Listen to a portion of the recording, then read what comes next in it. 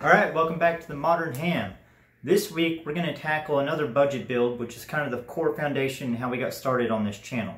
We are going to convert an old ATX power supply from a computer into a power supply for a ham radio. Alright, before you go in the comments and tell me how bad of an idea this is, I know, this is not the best setup in the world. It's very noisy, it's not optimal, but sometimes you have to do what you have to get on the air. It might come a time when, for some reason, all of your equipment blows up and the only thing you have laying around that you can find works might be an ATX power supply. And maybe you'll have to use that. I don't know why you'd be in a circumstance where you don't have a battery, but you have a power supply and you have access to AC, but it could be dangerous. If you don't know much about electronics, there's capacitors in these things and they charge up over time and they'll hold energy when you unplug it.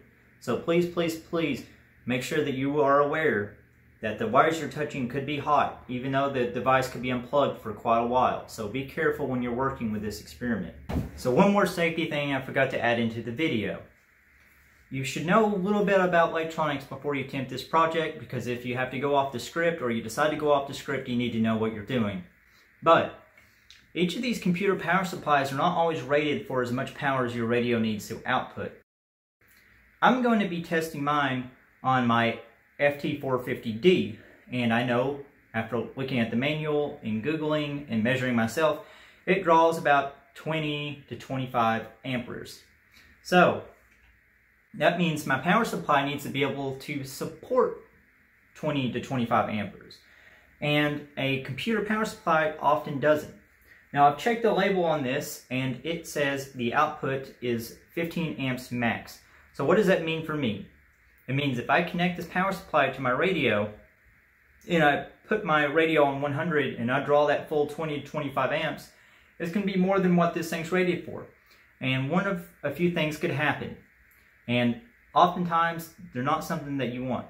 So you could damage your radio somehow. You could burn up your power supply, short things together, destroy your radio. But hopefully these products are designed so that if more current is drawn than what it can handle, there'll be some type of shutoff or a limit. I'm not going to test that. So what I'm going to do is just put my radio at about 10 watts out and try to transmit and see what happens. I'm going to go ahead and say, if you guys like this video or if you have any other ideas for power supplies and how we could use them for ham radio or any other parts, please let me know down in the comments. I'd really like to experiment a little bit more and kind of play with some ideas. I'm wearing the KN4MKB Modern Ham shirt. I got the first piece of merch I got from my blog. You can check out the article I've written about this experiment in the description. It goes straight to my blog if you want to check that out. And if you guys could please subscribe to my videos. 90% of the viewers aren't subscribed. That would be awesome too. Anyways, let's go ahead and get into it. Alright, so the big requirements are obviously going to be the ATX power supply and a power cable for the power supply. So those are the big things that you're going to need here. The second thing that you're most definitely going to need is some type of a load. And this load is going to need to be about 10 ohms and support roughly 10 watts of power. In my case, I'm using a cement resistor. And as you can see there, it says 10 watts, 10 ohms. And I'll provide a link in the description if you want to buy one of these. And we'll explain what we need it for later. Optionally, if you'd like an indicator for when the power is on, you would need a 220 ohm resistor, a basic LED, about 1.7 volts, and to toggle the power on and off, again, optionally to toggle the power on and off, you might want to switch. And that can be very handy as well. And you might want to convert this project to something else down the line. So this could come in handy. So with all these things in mind, let's go ahead and get down to what we need to do first. The first thing you need to know is what the cables are about. So there's two basic types of connector for these ATX power supplies. So the first one being this one right here, which you see is a 10 pin connector. One that you might also see is a 12-pin connector. Now the things that we want to pay attention to on these connectors, the wires of interest, are going to be a green wire and a yellow wire, any of the black wires, the gray wire that, in my case, it's on here on the pin, the 10 pin, and lastly, actually that's it.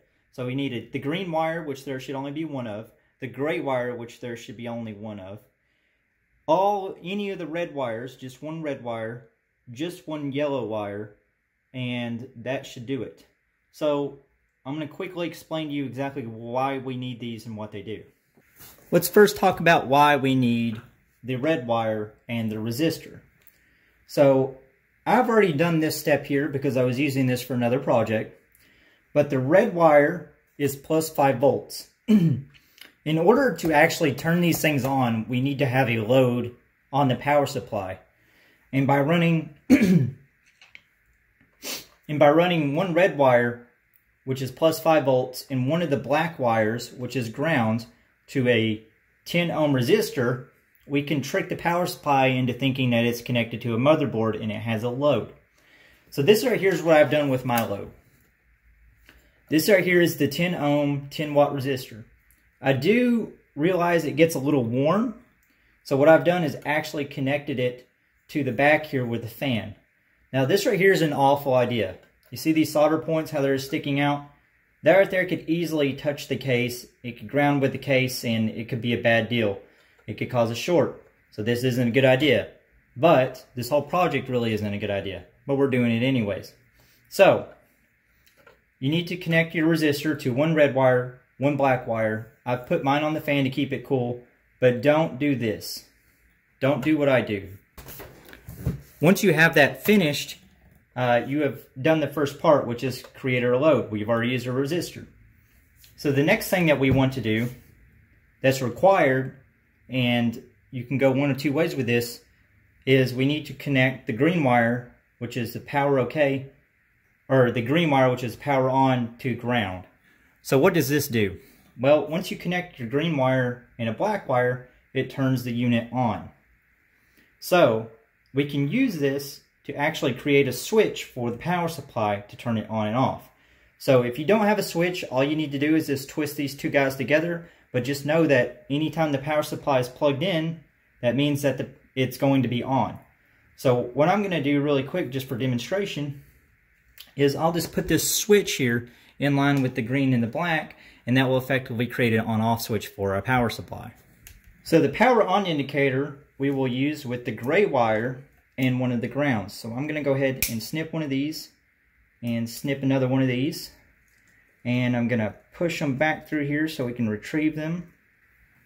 So now that we have one of the black and one of the gray, we're going to want to go ahead and skin those wires as well.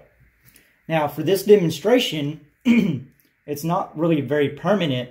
I'm just going to connect these to a breadboard for my on indicator LED.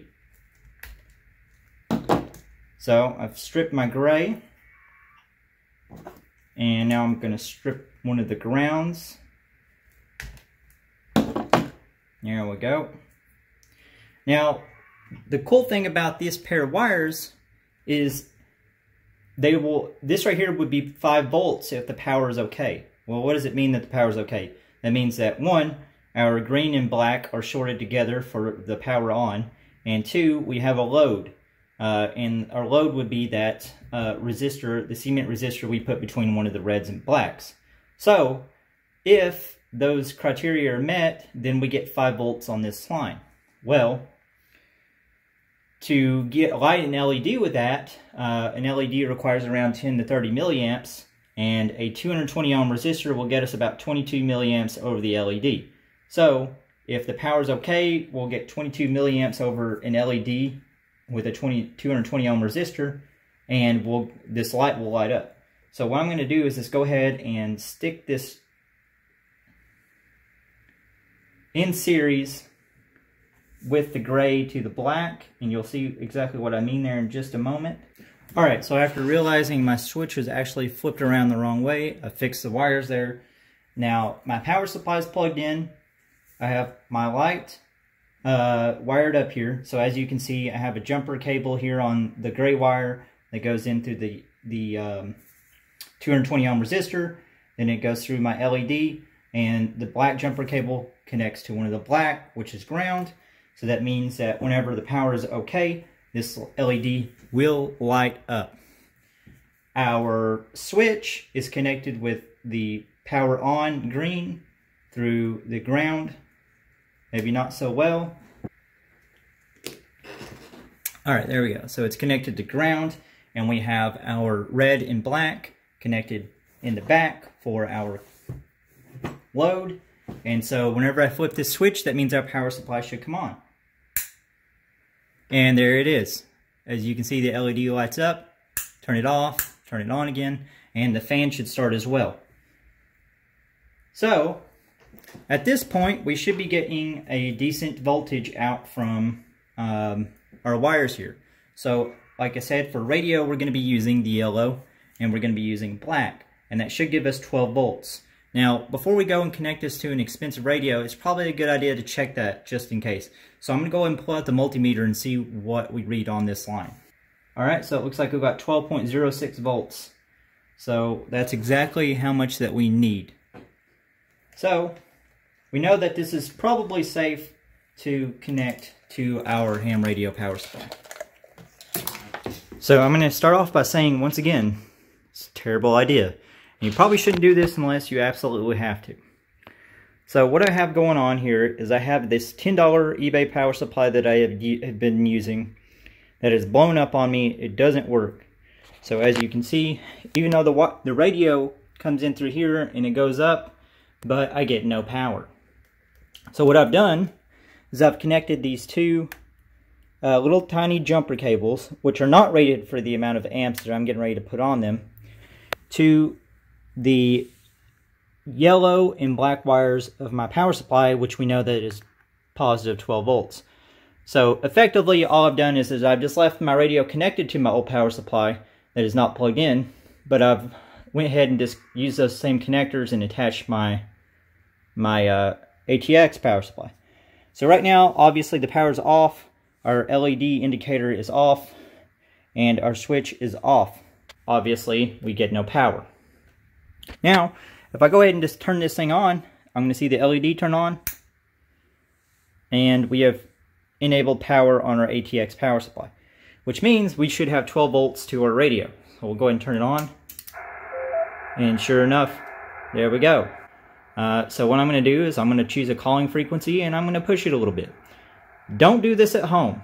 I'm only doing this because I know what to look out for. CQs, CQs, CQ, CQ. This is Kilo November 4, Mike Kilo Bravo. CQ, CQ, CQ. So it looks like about 5 to 10 watts is about all we're going to get out of this guy. And so that's not a whole lot. We're going to try it again here. 5 watts, we're not really getting out too far. CQs, CQ, CQ. This is Kilo November 4, Mike Kilo Bravo. So it's pretty rough. It's not doing too well, and it's about what I expected. Now, if you're doing QRP maybe, this might work. 10% scientific evidence, I can humbly say that the ATX power supply for the ham radio does not work very well whatsoever. Could be a lot of RF interference, all these cables laying around too. Could be these rinky-dink cables. Could be a lot of factors here coming into that. But at least we've tested it out. So thank you for joining me on my first real video back. We tried a little experiment today. We tried to use the ATX power supply. By the way, this power supply is from, I think, 2004, 2005. So it's about 15 years old.